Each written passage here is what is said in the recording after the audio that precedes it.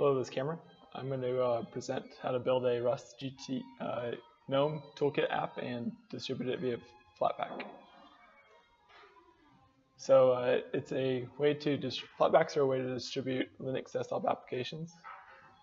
They're quickly becoming the de facto choice for Linux desktop applications versus Snap or versus AppImage or several other attempts.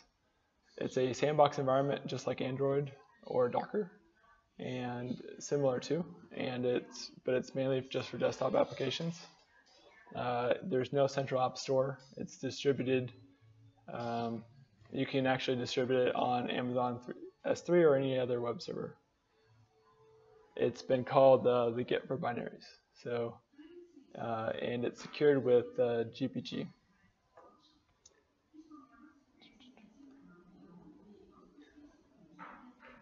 So there's a project out there called GTK RS, and it has a bunch of examples that I've bundled up and distributed as a Flatpak. And it's demo time, so I have a Fedora 26 workstation that I'm going to start up and show you the demo that I built.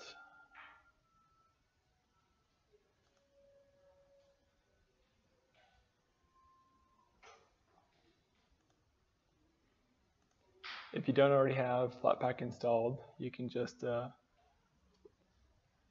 it's very easy to install.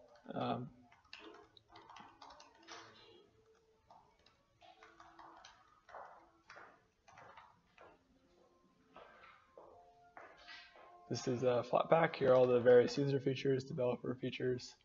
But if you need to get it, here's a list of all the various Linux distributions that support and how to install it on each one of them. And here's a list of applications that are already distributed via Flatpaks. You can also install them via the command line. So this is what I'm going to demonstrate with this example.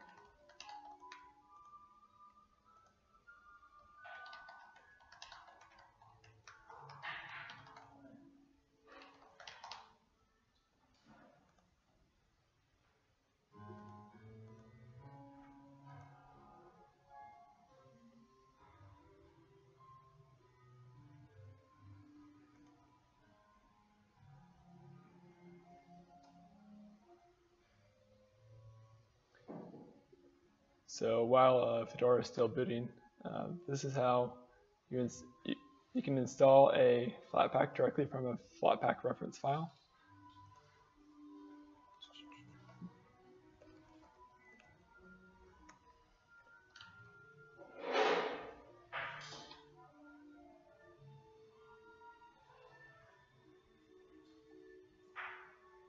You can also list the installed Flatpaks, and you can run a particular Flatpak application. You can also shell into it, just like Docker, where you can then run other executables that are inside of the sandboxed image.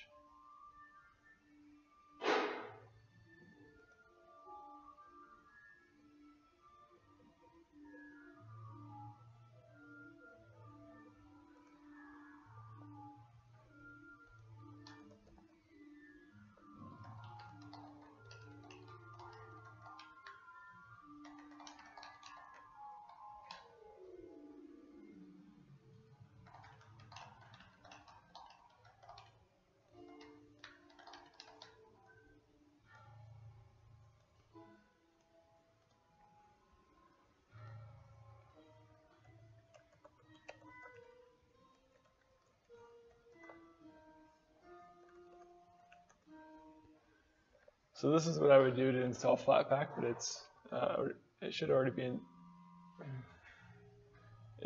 installed.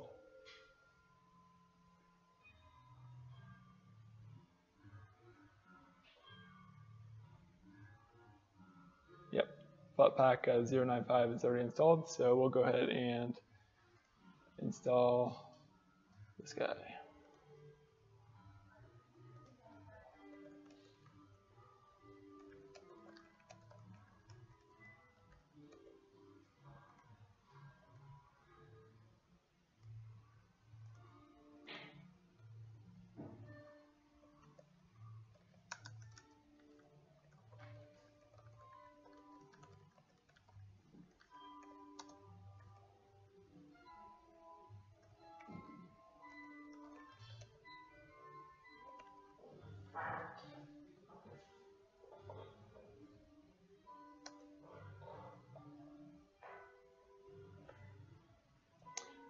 So it's asking if I want to install the dependency, which is gnome.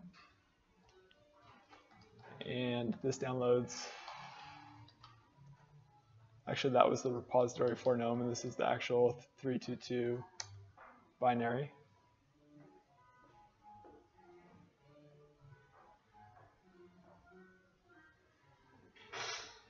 So this dependency for the gnome runtime is 183 megs.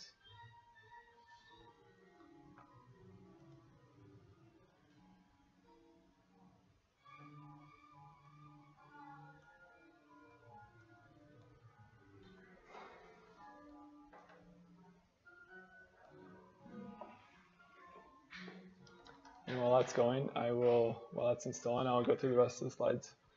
So once that's installed, I should be able to do Flatpak list and see that the app is installed and run Flatpak run in order to run the application.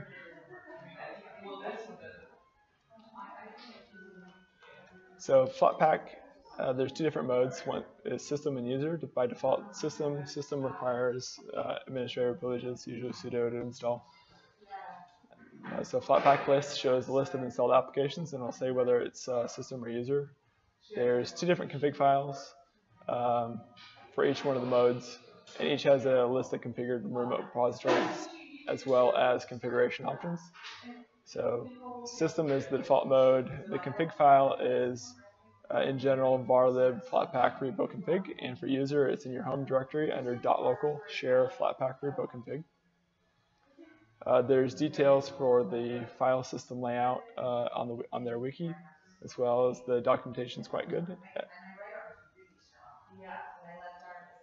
So Flatpak ref is a reference. It's a link to basically an OSTree folder that's hosted.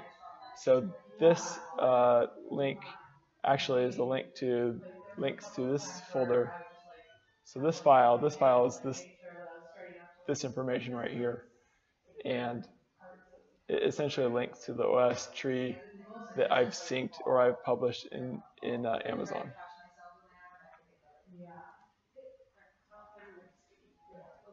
When I publish, I secure it with I sign it with all of the files with a GPG key. I generate a 4K key, and I set it to be that key to be valid for the rest of 2017, 5 months.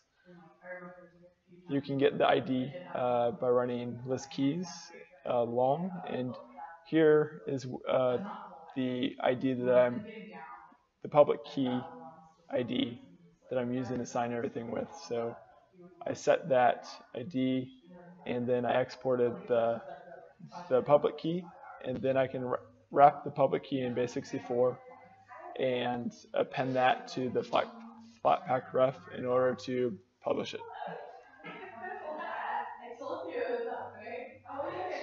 So I'm currently in Sophia and at a co-working space, and it's going to take a little while to download the GNOME example.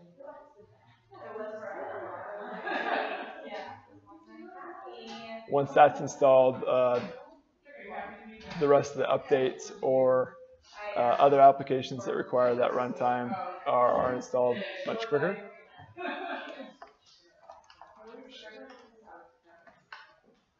So the OSTree folders, I generally use one for local development and then one for publishing. So for local development, the workflow is you build and test the Rust app, and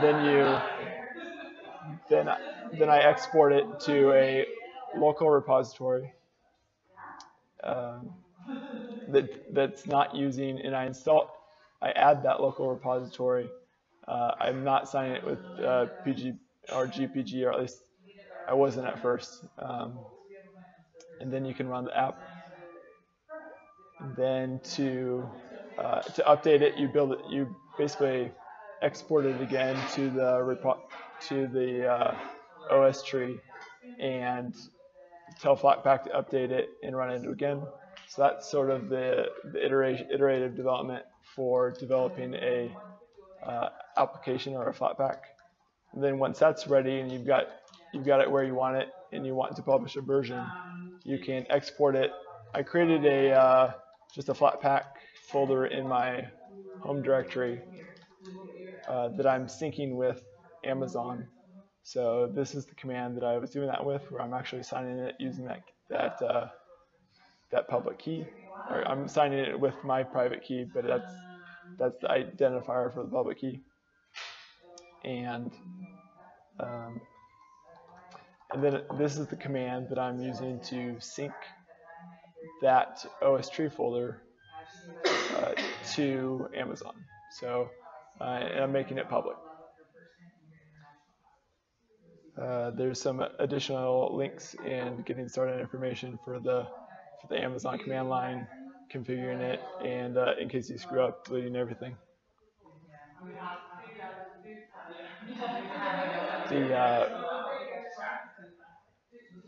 target Flatpak, it's basically I'm creating that. It's simply creating the directory structure, putting the binaries in that structure, and then adding some metadata. So I added a Flatpak script that you can get in the Git repo, and this is what it looks like. It's doing a cargo build. It's creating the bin directory that Flatpak expects. It's creating the export directory, even though there's nothing in it. It's required. And then I'm copying the binaries to the bin directory. And then I'm also copying the metadata. And the metadata looks like this. It's just got the name of the application, the runtime for its dependency. Okay, it's finally installed GNOME.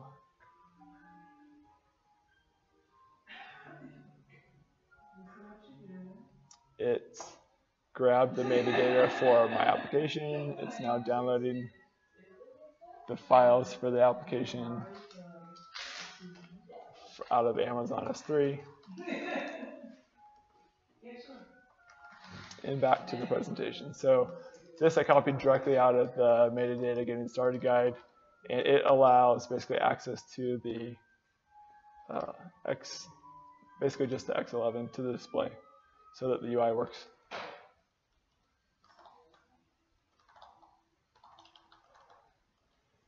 All right, so back to the demo.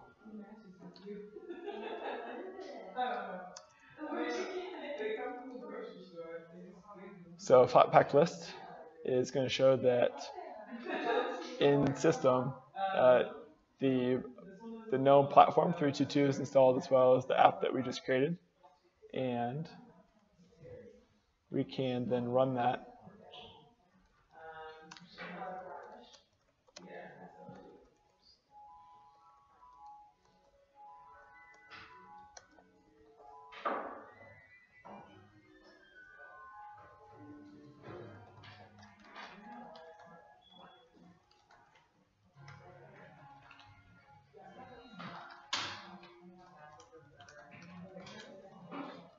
So this app was built a little bit bigger than the width of the screen, but you still get the idea. It's the same GTK application. It's got all the various controls and buttons, check buttons, and you can launch the browser. You can launch modals, etc., etc. So I did launch the browser. I'm going to go ahead and close this, but it worked.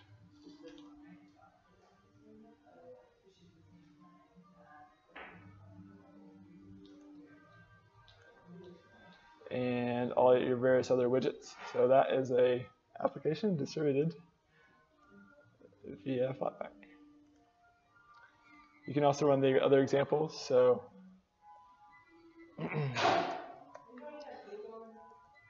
if we, just like Docker or other sandbox environments, you can actually enter shell. And by default, and we can CD into the app bin. And you can see by default it was running the GTK test application, but you can run the other applications as well. We'll do the basic, and that's just going to do your basic example. And the other one that I like doing is the multi-window. So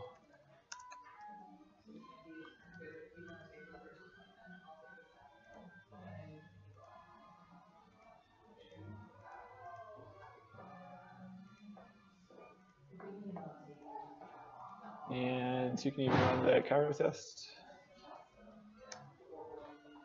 Should probably just open some graphics. And we can exit out of the sandbox environment. There you have it.